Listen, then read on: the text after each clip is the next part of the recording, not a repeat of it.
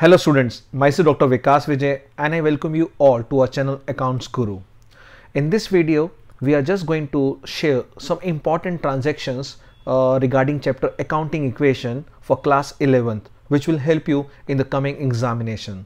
So what I have done, I have just gathered 20 transactions which will give you a better practice for examination. So let us start this example in which we have taken 20 transactions. But before I start, let me just ask you bache, in case if you have not subscribed our channel Accounts Guru, just go and subscribe so that you receive such useful videos in future regularly. So let us start today's question and chapter Accounting Equation with 20 best possible transactions. So let us start with the very first transaction in which Mr. Vijay started business with cash 80,000, goods 30,000 and furniture 40,000. As we all understand, when the proprietor or the owner of a business start the business, he can start the business with cash by investing cash, or he can bring in some amount of furniture or goods, anything from his own side. So whatever is invested by the owner in a business is known as capital. So we must understand that only cash is not a part of capital. Even he can bring stock, he can bring furniture or any other asset into the business, and the combined amount of these three will constitute capital. Fine. So in this case, the capital is 1,50,000. Second transaction, he has purchased goods on credit from Y 15,000 and on cash from X for rupees 10,000. So in this case, the goods are purchased for 15,000 on credit. So we can take it separately. In this case, goods are 15,000. So we are adding in the stock, and since it is on credit, therefore we will add in the creditors. In the same example, the goods are purchased for cash from Mr. X for rupees 10,000. So we have to just see, once the cash is given, it means what? We have to ignore X. So the goods have come in, so we are adding in the stock, and the cash has gone out, we are subtracting from the cash. So this is the accounting equation for this. We are taking the individual transaction as a combine you can solve at the end. Now, third point, goods purchased from X was sold for rupees 10,000. It means the goods costing 10,000 which we bought from X, it were for 10,000. These goods were of 10,000 and these are sold for 12,000. So in this case, the cash has come in 12,000, and whereas the goods, they have gone out 10,000, that is the cost price. So always remember, the cost price will be subtracted from the stock and the profit will be added to the capital. Okay.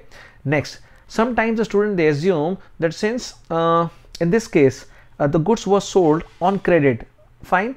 So in this case, the goods are sold for cash, and since cash has come in, so it is the amount which is to be added to the cash price. Sometimes they are confused what amount to be added in cash and what amount to be subtracted from the stock. So children, always remember, cost price is to be treated in stock and the selling price is to be treated in the cash price. If these goods were sold on credit, then we have to take debtors here. Okay.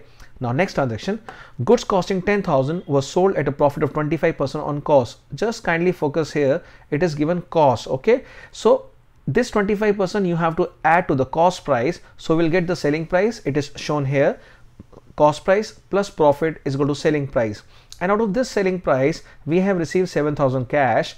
That is written here, 7,000 cash. And the balance is on credit. That is, once you read the credit word, please don't jump to a conclusion that it is creditor. Please understand, when the word credit is given along with the word sale or sold, it means it is a credit sale and we have to take it as a debtor. So please remember, here the balance amount of 5,500 is debtors. So what we will do in this transaction, the cost price again we will subtract from the stock. The cash amount received will be added to the cash, and the amount of credit sale, that is the debtors, we will open a new column for debtor and we will add here, and the profit we will add in the capital. So as per the accrual basis, since the total sale is of 12,500, therefore the entire amount of profit we have added to the capital, though the money received is less. Fine. So these are the four transactions. Now moving to the next. Here, interest on capital is rupees 15,000. This is a very important transaction because the business, if we assume that, as we know, the business and the partner and the proprietor or the owner, they are two different persons as per the separate entity concept. So the business is paying interest to the owner on the capital investment. For business, it is an expense. For the proprietor or the owner, it is a profit. So all the expenses are adjusted in capital, therefore it is subtracted from capital, and for the owner, it is a profit, therefore it is added to the capital. So fine. So no treatment to be done on the asset side and no treatment to be done on the liability side. We will adjust only in the capital. Same thing we will do in interest on drawing later. Next, in next transaction, the cash rupees 10,000 and goods worth rupees 5,000 are withdrawn by the proprietor for personal use. So in this case, cash is subtracted 10,000, goods yani stock is subtracted by 5,000, and the combined amount is known as drawing, which will be subtracted from the capital. In the next case, interest on drawing is rupees 2,000. Again, with the same concept of separate entity concept, interest on drawing is a profit for the owner and expense for the it is the expense for the owner and income for the firm. Therefore, it is added and subtracted in the capital itself. Okay. So remember, these are the two items which are added and subtracted in the capital itself. One is what? Interest on capital, and other is what? Interest on drawing. Moving down to next one, wages outstanding. What is the meaning of outstanding? It means the expense is due but not yet paid. Therefore, nothing to be done on the SS side. We have to subtract from the capital because we have received the services. Again, as per the accrual concept, it is our expense. Doesn't matter, we have not paid the money, but it is our expense. Therefore, capital is subtracted, and we have to open a new column in the liability side, wages outstanding. It is a liability.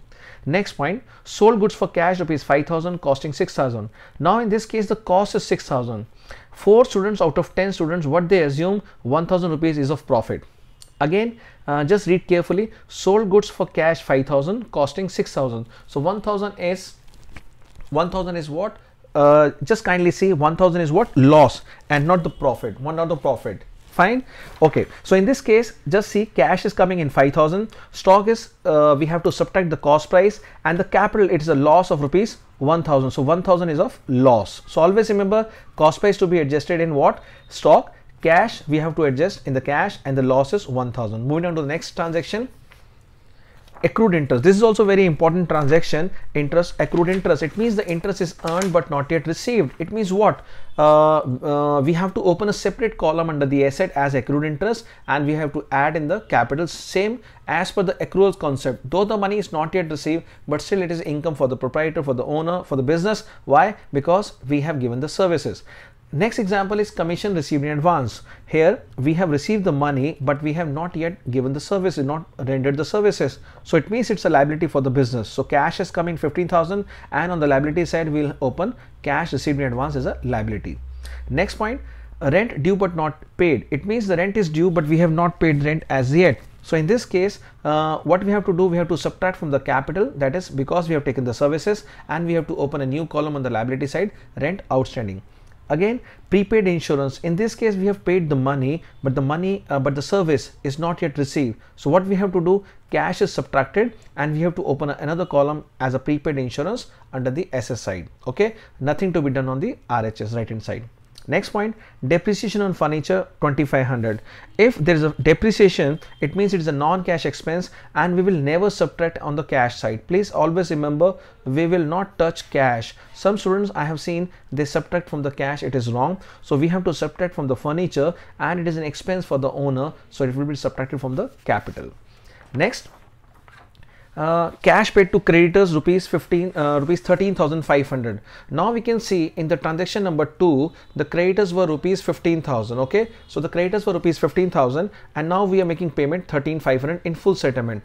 It means what? We are paying 1,500 rupees less to the creditors. So what we have to do, this 1,500 we have to add to the capital because it's profit for the owner, and since it is mentioned the creditors are paid in full settlement, therefore we are subtracting the full amount from the liability side, and the actual cash paid we are subtracting from the cash. So always remember, actual cash paid is subtracted from the cash, and the full amount is paid is subtracted from the liability side under the head creditors, and the profit is added to the capital. If this transaction, we can change the transaction like cash received from debtors in full settlement, then the balancing figure will be loss, and it will be subtracted from the capital. Fine. Now next transaction, cash paid into bank. In this case, what we have to do, we have to open another column, bank column, and we can add here, and we will subtract from the cash. Okay, so this 10,000 rupees we will subtract from cash and will add in the bank. You will study later on in the cash book chapter that these transactions are known as contra entries. Okay, where we deposit the cash into the bank, or we withdraw cash from the bank for office use. Next transaction, cash received from debtors rupees 5,000 in full settlement. This was the transaction we were talking about. Like in case if we sell goods on credit to some person, it means they are debtors. They are debtors, and if we receive some less amount, it means it is an expense for us. So we can see the transaction number 4. In this, the debtors were rupees 5,500. So we are receiving 5,000 in full settlement. So what we will do, we will add in cash 5,000. And what we have seen in debtors, since it is full settlement, in debtors we will subtract full 5500, and the 500 rupees is profit. It's a loss, and we will subtract from the capital. Always remember, when we receive less, it is loss for the firm, and this loss will be subtracted from the capital. But if you're paying less amount to the creditor, it was profit, so therefore we added in the capital. Always remember this. Okay, next point, receive security deposit from tenants. Tenants are the people to whom we provide the premises on rent. They have given us security deposit. This deposit we have to return back to the tenants when they move out from the house. When they leave the house after the agreed period, we have to return back, so it's a liability. So what we have to do, we have to add in the cash 7,000 rupees, and similarly open a new column, security deposit amounting rupees 7,000. Fine. So cash add and liabilities add. Next point, borrowed loan from bank rupees 20,000. This is a very good point. When we borrow the money from the bank doesn't pay us cash, it just transfer the amount in our account. So what we have to do, we have to open bank column. Okay, not the cash column but bank column. So 20,000 in bank column, and bank loan as liability, new column. Okay, so this is the bank loan taken from the bank.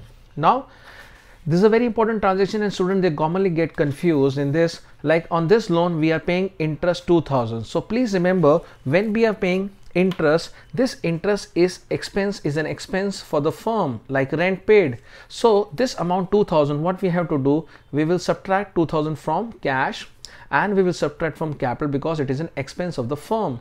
But if you're paying the installment of rupees 5,000, that is, you're paying a part of the loan 5,000, it is like as if you are making payment to the creditors. Fine, it is not your expense. So what you will do, you will subtract 5,000 from your cash and from the loan, since you have already opened the loan column, and then you will head from this head, you will subtract 5,000, and now you can just combine all the transactions and you can get the final transaction, and you will be able to understand all the 20 transactions. So I hope you'll be able to understand all the 20 transactions, and after this I'm really hopeful that you will solve the examination question very without any difficulty, and you will be able to clear all your doubts and queries once you see the video in full. Okay, so before just closing down, let me just ask you again, I can request you all, if you like the video, please thumbs up, just subscribe the channel, share with your friends, because good things are to be shared. Okay, so bye bye, take care. Myself Dr. Vikas Vijay, just best wishes for your coming examination. Bye bye, take care, God bless you.